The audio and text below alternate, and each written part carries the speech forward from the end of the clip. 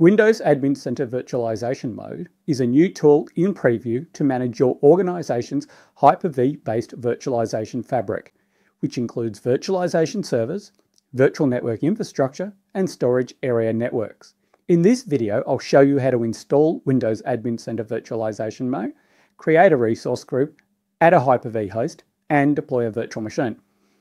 The current version of Virtualization Mode requires the Windows Admin Center Virtualization Mode host and the Hyper-V Fabric it manages to be members of the same Active Directory domain. Windows Admin Center Virtualization Mode can't be installed side by side with a traditional Windows Admin Center deployment and requires a Windows Server host. You also can't deploy Windows Admin Center Virtualization Mode on a Hyper-V server that you want to use it to manage, though you can deploy it on a VM running on that server. The Windows Admin Center Virtualization Mode host should have about 8 gig of RAM.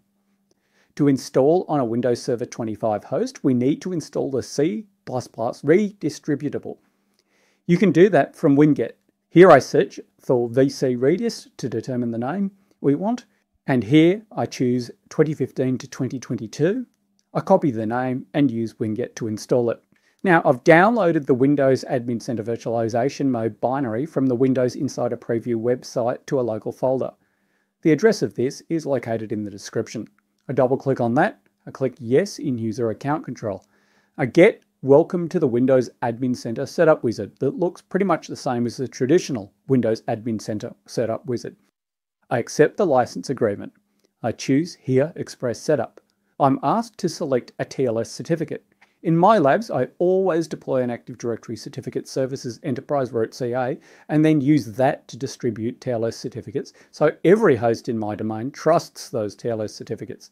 This saves the hassle of trusts with self-signed certificates. I select the thumbprint and I select the next element, which is new to Windows Admin Center, which is the addition of a Postgres SQL database. Postgres is going to store all of the configuration information and all of the state information for Windows Admin Center Virtualization Mode. All I need to do is provide a password for the database account that's going to be used by Windows Admin Center Virtualization Mode. Here, provide a complex password. Specify how Windows Admin Center is to be updated. Choose your diagnostic data options. Click Install and it goes off and installs Windows Admin Center, including the Windows Admin Center web server and that Postgres database. I click Finish, I start Windows Admin Center. I provide my domain credentials, in this case javaops/prime, and I put in my domain password and then select Sign In, and this gives us a brand new Windows Admin Center Virtualization Mode interface. As you can see, this is quite different to the traditional Windows Admin Center UI. The first thing I'm going to do is create a resource group. A resource group is a way of organizing my Hyper-V servers. In this demo, I'll add one resource group and a server to that resource group. But Windows Admin Center Virtualization Mode is designed for the management of thousands of Hyper-V servers, if you have that many, and the fabric that they interact with. I click Create Resource Group. I provide it with a name. In this case, I'm calling it Java Nested Virt because these are just my nested virtualization servers. I click on the ellipsis and then I click Add Resource on the Add Resource page. I select what kind of resource I want to add. In this case, I choose between compute and storage. All I'm doing here is adding a pre-configured standard Hyper-V server, so I select compute. I'm then asked to provide the server name in fully qualified domain name format, so I have java hva.javaops.internal.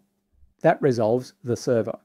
To make it be able to be added to WAC virtualization mode, you need to open up the file and printer sharing port on the Hyper-V server to the Windows Admin Center Virtualization Mode host, just when you're joining it to the management tool.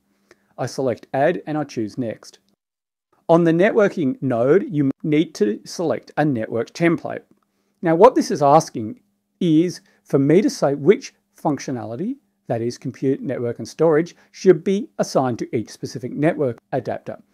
In my case, this Hyper-V host has only got one network adapter, so I'm selecting the compute, management, and storage and choosing all of that functionality to be associated with the Ethernet adapter. You have to assign all of these three functionalities across whatever network adapters are present on the Hyper-V host before you can proceed. On the storage page, use the drop-down to select what kind of storage is this Hyper-V host going to use. In this case, I'm saying I'm using the existing storage, but if I wanted it to be configured with SAN storage, or if I wanted to use file server storage, which is a coming functionality, I could choose to do that. On the compute properties, I choose if I want to enable enhanced session mode, how many concurrent migrations, and what is the default virtual machine storage path.